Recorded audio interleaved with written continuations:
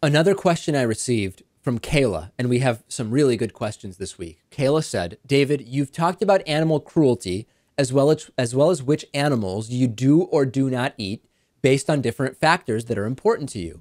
Is a human life worth more than an animal life? A lot of people would hear that, right? And they would say, no, why is a human life worth more just because we are humans? All lives are worth the same.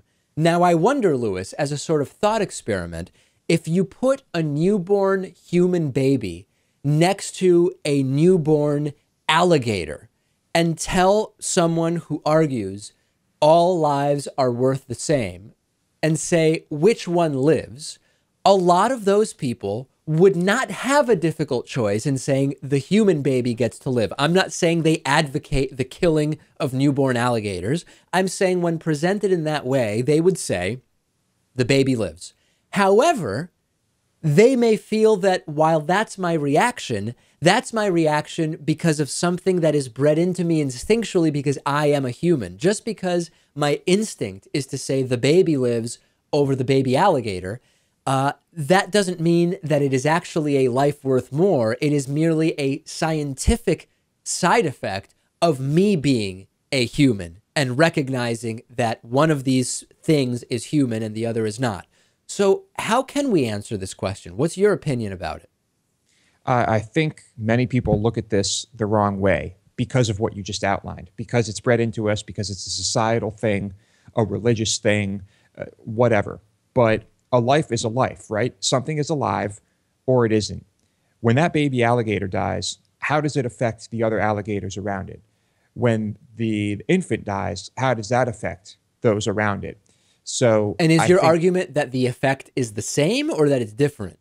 Oh, I'm saying it's probably very different. While there are species that lament and mourn and feel sadness, I think that the impact of that baby dying would be far more profound. Okay, but now what about, maybe alligator's a bad example. Let me adjust it. There are animals that seem to mourn and grieve. Elephants are an example. The behavior Whales. of dogs is greatly impacted when one of the fellow dogs dies.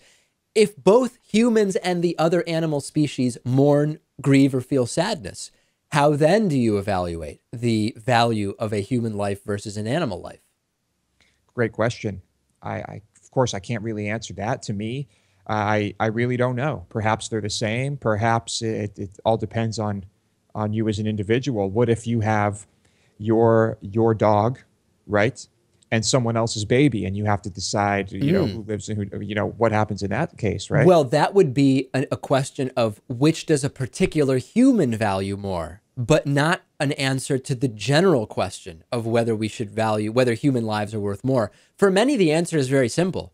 If you are religious of a particular flavor, you believe that only humans have souls, and thus human lives are more valuable. And sometimes that correlates with the belief that animals really are property and are resources for humans and are not the same as human lives. That's a very particular view that comes from religion.